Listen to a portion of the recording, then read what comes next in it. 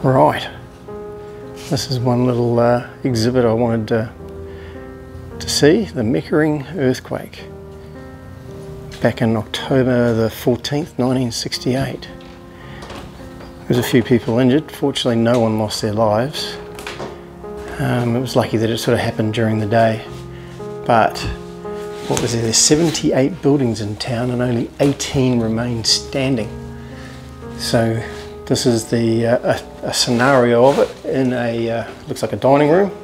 So it says please sit down, and when you're ready for the house to shake, push the button.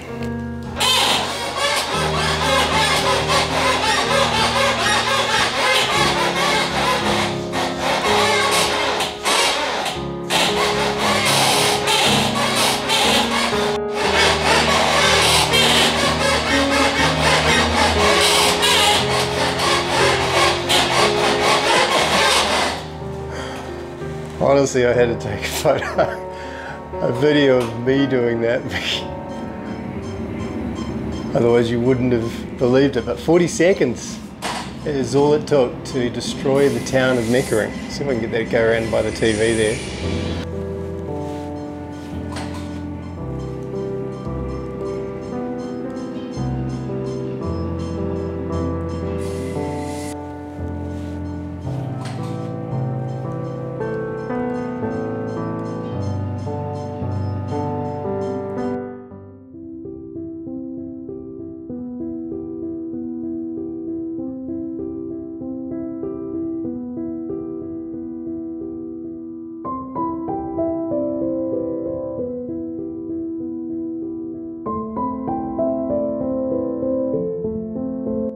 See a little bit more there. It was 10:58 a.m. a huge earthquake. It was only 7 kilometers below the ground, so close to a 7 on the Richter scale. At 7 kilometers below, that's why it was quite sharp. And the picture there really shows how it affected some of the land. Another graphic one there is the railway track. How's that? Not to mention the pipeline. There's meant to be a, see if I can find a picture of the pipe. I think it's in Meckering itself. Back to some of the Canadian artefacts. Here we are. Well, there's not much in Meckering that can display a lot of this kind of stuff, so it's Canada popped it up and done a good effort. So here's an interesting one that shows you a railway line that was here, just got absolutely bent and twisted out of shape. How amazing is that? It's a fair bit of strength. And then to top it all off, don't forget there was the water pipeline, and this is a wee bit left. You can see that that join that I was talking about. Oh, she's completely ruptured inside. So they were saying that this one here, this section of 30-inch steel pipe was telescoped about 2 miles west of the town by the Meckering earthquake on the 14th of October. Made it to the town of Meckering where the earthquake happened. And I've got rumbles here of a different kind, as you can see from the photo in the back there. We've got some storm clouds, also a truck using his exhaust brakes. Oh, look at those. I think possibly going to miss it. I'm just going to hang around here for a tick, but I've just pulled up at the free camp, and we'll check it out a bit more. It's out of Rose Gardens. There's some toilets over here, nice flat bit of land and things here, which is good. The camera place I'm going to visit is over there. Oh, and by the way, if you didn't see the car museum, yeah, it was closed, just my luck. Anyway, it's silly for me to be out here doing some filming while that's going on, so I'm just going to sit in the van, let it pass, and then pop over to, well, there's some food over there and camera shop over there. Righty ho. I'm going walkabout, 1 or 2 rumbles, but they seem to be a bit further away in the distance, so not too bad. Yeah, being at Canada and seeing that little display of the earthquake sort of prepped me for this 48-hour park, which is at the Rose Garden. And not that anybody died, but there was a few injuries. But they've had this rose garden out here created so that people could plant roses to remember loved ones. So it's really quite a nice, touching bit of vibrance and colour, even though I've just missed most of them. They're all trimmed off. There's an interesting one over here where there's a door. It's relocated. Many houses were destroyed, town relocated to its present site. This depicts a scene that most faced, with all the shops and the majority of houses ruined. Anyway, swinging around it does. That's where I'm parked up there. As you say, plenty of nice room there, plenty of rubbish bins. Got to be self-sufficient with your water and toilets, but there is toilets over there. And a dump site over there, which is great. You look around Meckering, and yeah, looked long enough, you might find something that looks like a camera. Check this out. Bingo. Judging by the sign, looks like he's open as well. Let's go and check him out. Alrighty, I've made it into this camera centre. Now, it's huge, cameras everywhere. So what I'm going to do is really look for a particular camera. I had 2 or 3 cameras. I'll see whether I can find them and put them back to you. But really, I mean, if you're not here, well, you're a little bit unlucky. But if you're passing through and you get the opportunity to see all this, stop and see it. It is staggering, the amount that he's got here on display. So yeah, once again, as I say, I'll just go around, look for a couple of particular cameras maybe that I had, and tell you, yeah, I've had one of these. Too scared to use it because it costs so much to bloody develop it and things all the time. Hence, this world that we've got these days is amazing. It's like delete, delete, delete. Yeah, like it. So coming past the entrance, heading down through all these wonderful display cases, lots of descriptions on them and things, but I'm going to, as I said earlier, really just look for a couple of particular cameras that I had when I was young. Honestly, they're not going to be anything staggering, and point them out to you if I can find them. Alright, I think I found it. I don't know whether you can probably see it clearly. On Olympus AFL, pretty sure that was it. I remember the little pop-up flash that I had to push down on the side. Pretty sure that's down there. It's one of my first cameras that I had myself. There we go. One in the middle there now. Oh my god. Can't believe it. I found it. It was a bit tricky to find. But the Pentax in there, a Z10. Can't pronounce it, but it might not be exactly the same one, but it's that era right there. How's that? Out of all these cameras, boom. It's a massive display. It's awesome, and it's well worth taking a bit of time out of your trip to come and see this. And hey, if you spend too long in here, you can always park down at the park. It's pretty cool. So scanning along the shelf here, I thought the Fuji might be it, but no, it wasn't. It was this Z10 Pentax. It was one of my last sort of film cameras that I had before everything went digital. Whoa! It's a big camera shop. Massive. Really enjoyed that. It was good. I just walking around, just checking out the cabinets. Just when you think you've seen, you know, you go around, you see a bit more. He's got some pretty good little talking displays there, which gives you some good insight in the history and things.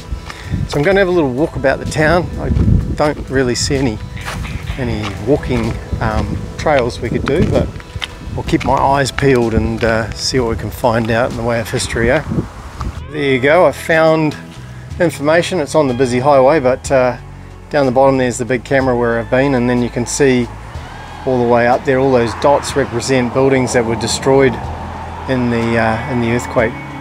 So I'll go for a quick little walk. I won't do the whole lot. It's a bit warm, but we'll see how far we get. So we don't really have to go too far, and yeah, we've got the a billiard saloon and an imperial hairdressing. There we're gone. So obviously all along here was your street of all your main buildings. You can see all the plaques resembling each one. Okay, I just made my way across the railway track basically. It's not far from Meckering over to here. I don't know whether the cottage was called Salisbury Cottage or this is a little residence of Salisbury. Just got to watch where I put my feet because bloody ants are around, and you might see a little picture that Joodle cheekily put up of me getting bitten by an ant. I don't think I swore. Anyway, so we made it to this little place. It says Salisbury. I don't know whether it's the Salisbury Cottage or it's in a little settlement called Salisbury.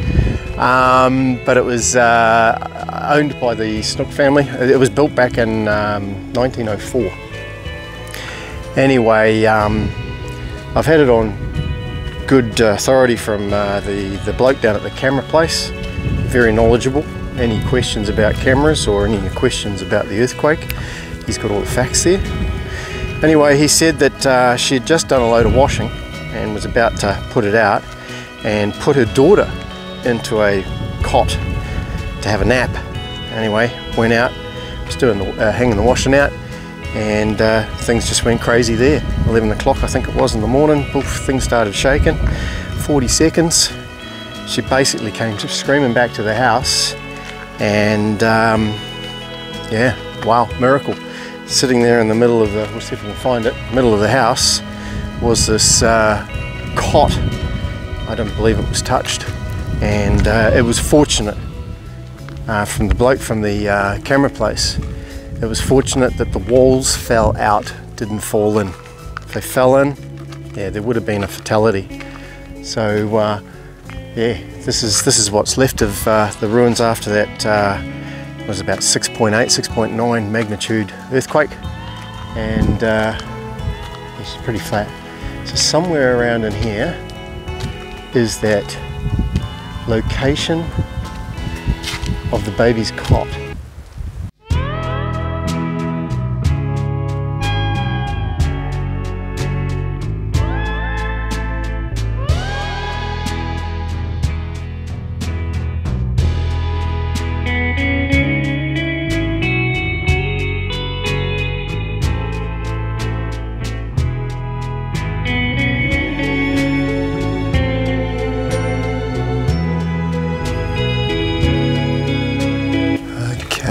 This looks like it. This is the front entrance to the place, up the stairs, and boom, there it is. Yeah, it came from the wrong direction. Baby's cot, right there. And amongst all that rubble, that is where the baby's cot was found, with the baby in it, sound asleep. The old cottage, Salisbury Cottage, it ain't living anymore.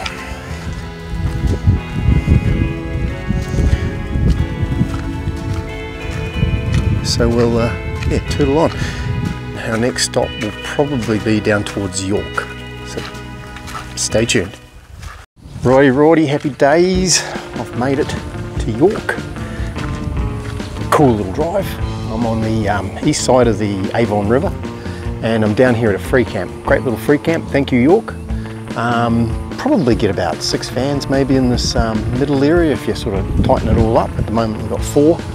And I'm not too sure of protocol whether you just park on the inside or you can inside and outside. So push comes to shove, you can probably use the outside. It gets a bit tight. But no, it's a great little facility here for York. I'm gonna continue on. I'm gonna go across the little swing bridge here over the Avon River and into the town. But I've got a little bit of information about swing bridges. Stay tuned. Righty ho. Here we go, coming across this rickety old bridge. I wouldn't have wanted to come across the original back in 1853 odd. It was, this one's rickety enough, and this is the one that's been improved since the 1888 one, back in 1988. So we're looking at the Avon River, and that's it heading down towards Perth direction. I think it goes via Beverley and then heading back that way where it's come from, northern. So we're going to look at its origination. I've gone past northern because there wasn't any free camps and things there, and I wanted to see the museum down here. So we'll call back through northern to get back onto the highway, and I think I'll head towards Tujay. But cool, crossing the old bridge here into terrific little parkland. We've got some good good barbecue areas. I think there's some toilets over here as well. Very nice. That was the bridge over. We'll go and find out a little bit more in the town area. Alright, so I've just walked into the sock factory here in York. Pretty nice store, man. They've got some pretty classy stuff. Couldn't believe they've got a merino denim out these days. I've lost touch of fashion and things. It feels really, really nice. It's good to see some being Kiwi. There's some possum and merino. So some really, really nice stuff. At the back here, got some Uggs and socks. So I'll switch to the other lens and we'll go down and have a look at the sock factory.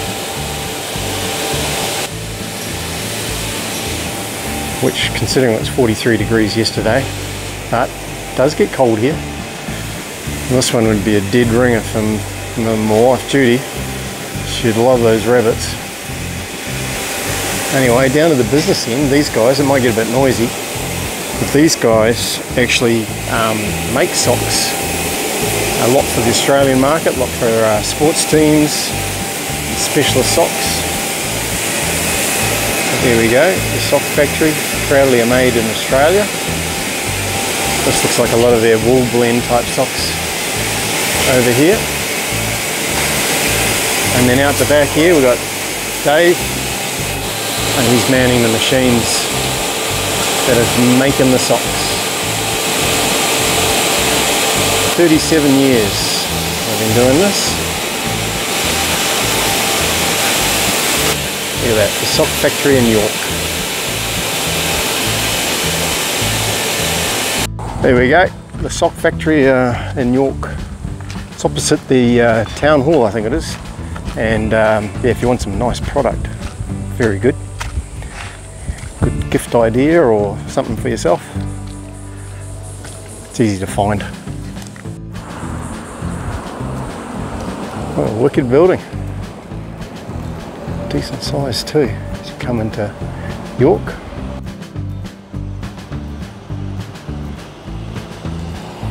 Yeah, grand old town, grand street. Beautiful old buildings. I remember coming through here a few years ago, but it was only a whistle stop. Yeah, we shot through. I think the place was closed too, most of it.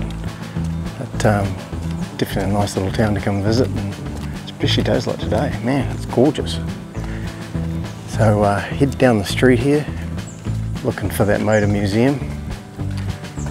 Just had to have a hunt around and have a look at the rest of the town, see what it's got to offer. Well, there we go, across the road. Our motor museum. Let's go check it out.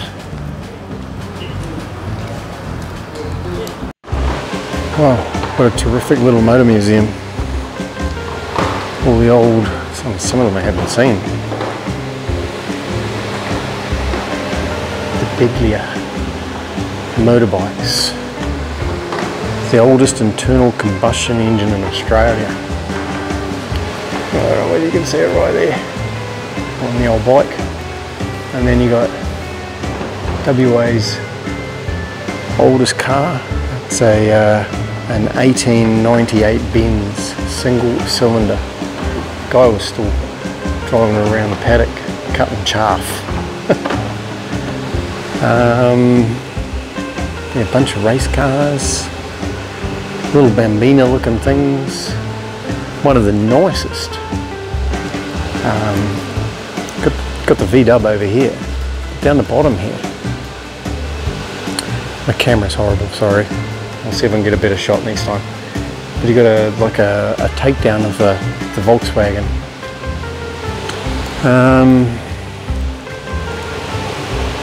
Some more old timers, some Morrises, more Morrises. Standard Shelby Tourer, Chevy Camaro. I mean, back in the days, probably back in, well, so that one there would be 77, 78. So yeah, you bought it new 78, probably around about 86, something like that, 86, 90. You probably wouldn't have got nothing for it. Can you imagine what it's worth now?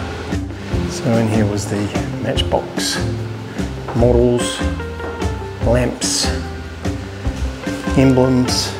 I'm going to say this is a very good rendition of the old Volkswagen Cutaway, 1954. It's really well done, showing you everything all cut. Show you how the internals of the Volkswagen all goes, even down into the gearbox there, and the engine.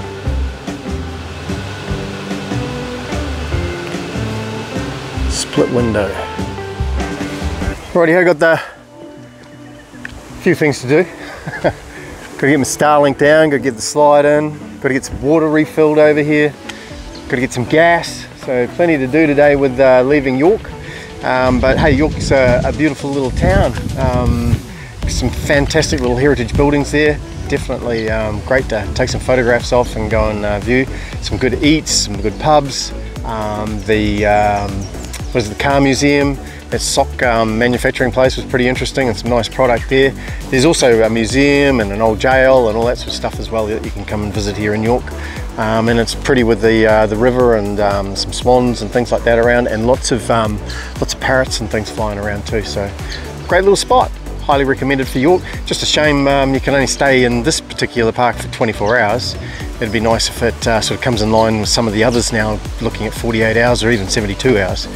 Yeah, it's just going to be a real relaxing day today. I'll get all those supplies, and then I'm going to shoot back towards Northern, take a quick couple of shots around Northern. Not much for me to sort of see and do around there, but must have a look at a big suspension bridge. We'll compare that suspension bridge over there with the one in Northern and see how it goes. I understand the Northern one is a big bridge.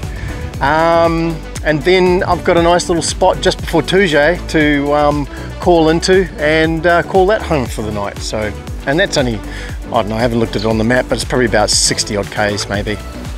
I'll tell you when I get there, hopefully. Remind me. Anyway, thanks to York. Lovely spot. Alrighty ho. We're going across the Avon. This is where they start the descent, which goes down the Swan River, down through to 2J. They stay the night and then they continue on their way down to Perth, and they paddle kayaks.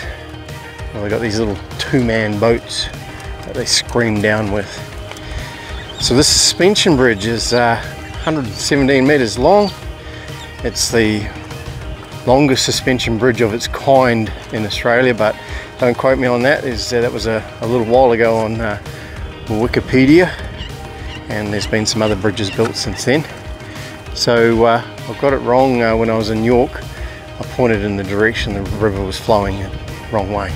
It's a bit hard to see what it flows. It doesn't flow very fast, but it comes from that way. That's York, heading down that way towards 2J.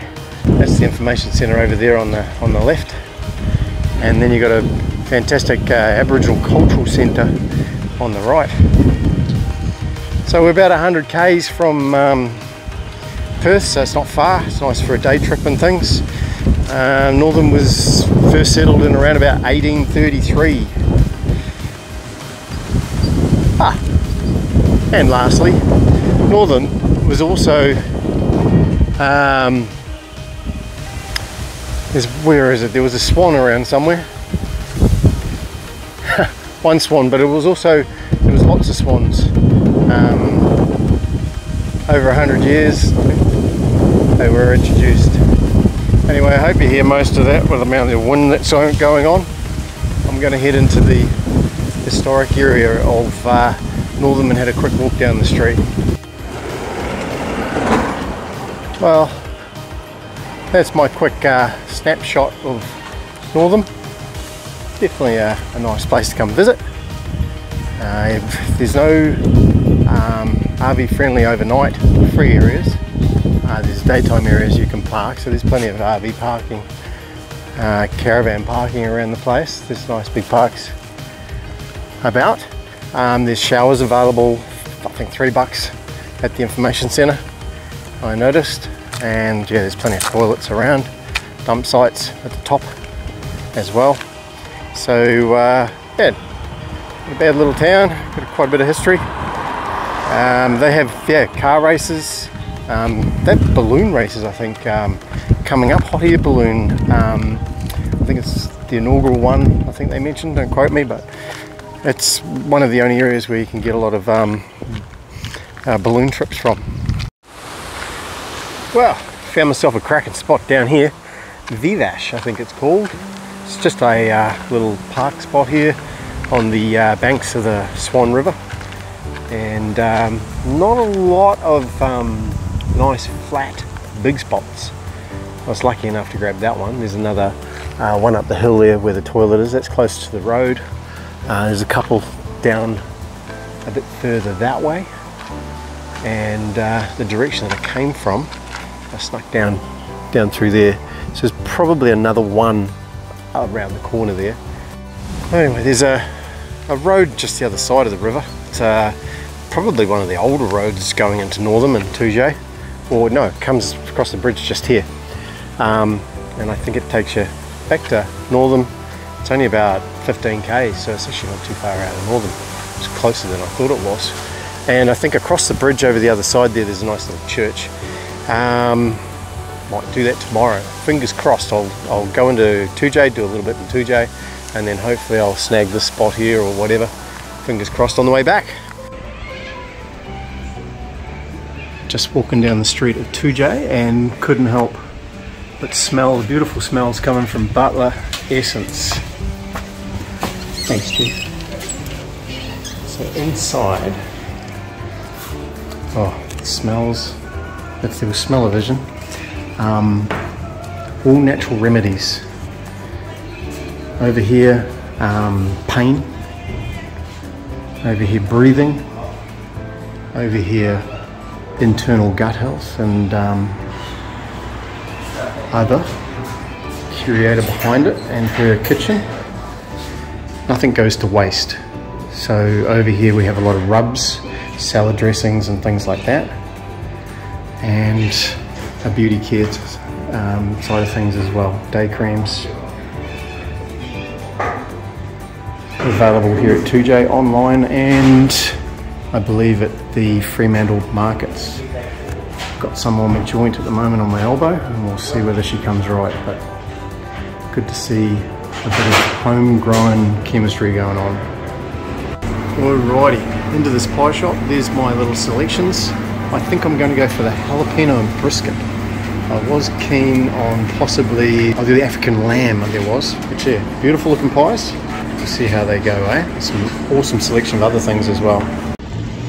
Alright, I hope this comes out okay. Okay, so I'm at the Tujay bakery, which was recommended by Rick, as I keep on telling everybody, down at Rick down at Dudakine, the bakery, and I've gone for this jalapeno thing. Did I go jalapeno? Yeah, it definitely looks like jalapenos on the top. Now I am a very funny pie eater. I don't munch into a pie. I'm a pie deconstructor. Might need a drink of water after this. Whoa, that's good.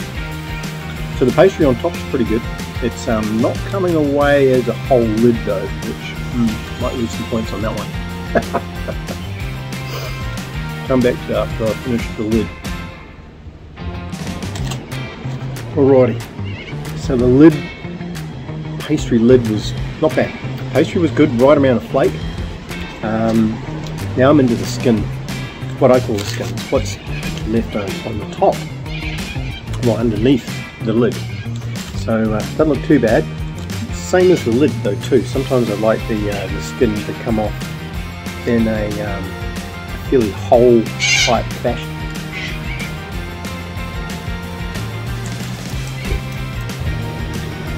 Alright, so the skin side of things, that was very nice. Right temperature, right sort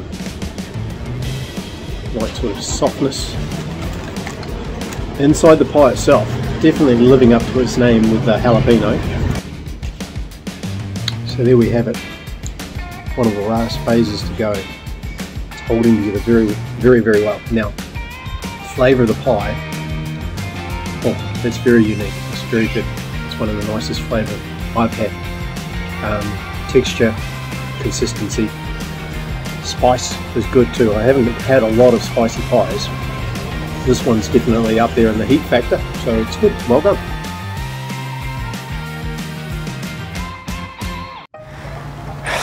So you walk around Meckering and you're lucky enough, you might be able to find a place. It looks like a camera. Jeez. Right, hope you're happy duty. This will be about take 4.